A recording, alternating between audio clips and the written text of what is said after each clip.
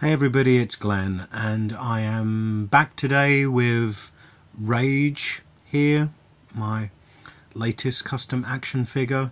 If you're not familiar with Rage, he first appeared in the Avengers comic book in 1990. He kicked it with the Avengers for quite a few issues before being shunted off to the New Warriors and then pretty much disappearing into comic book oblivion. So Rage, his backstory, he was a nerdy 14-year-old kid, collected comic books. Sounds familiar, right? At least to me it does. I'm sure to many of you it will. He was bullied, you know, it happens, nerds get bullied. Anyway, to dodge his bullies, he hid in a creek. Coincidentally, this is the Marvel Universe, so the coincidence is, while hiding in the creek, some kind of company was disposing of toxic waste into said creek, resulting in 14-year-old boy becoming Rage. So this toxic waste, he mutated into the adult form we see here and became superhumanly strong, and familiar to the Hulk, his superhuman strength increases with his rage, hence the name Rage. So now taking a closer look at Rage here, as a custom action figure, he is bit of a Frankenstein's monster, quite a few different parts kit bashed from different figures. The head there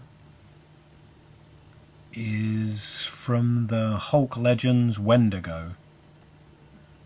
Bit of an odd choice for head, but I think that works out pretty well. And then his upper body down to just beneath his pecs is from the Batman Mattel Bane figure.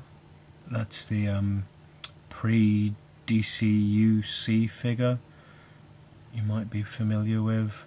And then from beneath his pecs down is a Sinister Six Venom Legends figure. And then below the knees, those are Hulk Legends from the Young Avengers box set, lower legs and feet. This jacket here, I'm not sure where that came from.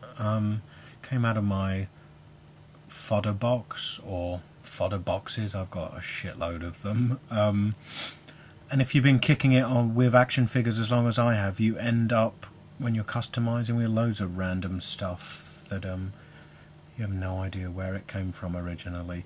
But the jacket, I cut that down, cut the sleeves off, and also rubberized it with liquid latex, which kind of gives it more of a level look, and also allowed me to kind of sculpt it into shape a bit more. I know some people prefer fabric clothing on figures. I myself prefer the, if they're doing kind of long jackets or capes, them to be rubber. I never think textile works well on kind of 6-inch scale action figures. I think the textile fibres are just too big to really work, and the fabric clothing, I think, always looks a bit big and awkward and clumsy. Whereas the kind of rubber capes and long coats, it's kind of purpose sculpted for that figure, and there's a lot more shape and style to them. And that's why I went through the process of rubberizing this jacket you see here. Bit of an odd look on Rage, I always thought. He's kind of part badass street thug and then part bring out the gimp. You don't know if he's going to be kicking the crap out of a gang in Harlem, or he's going to be cruising for fresh white meat down at the docks. Who knows? So that's my Rage recipe.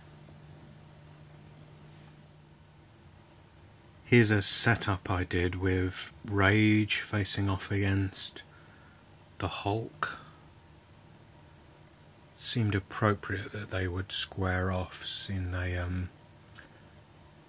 pretty much share the same superpower.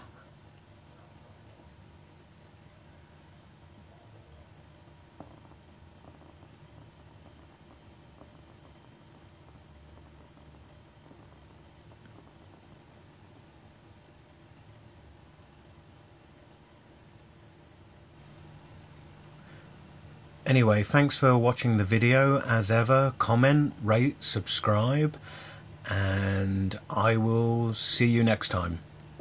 Bye.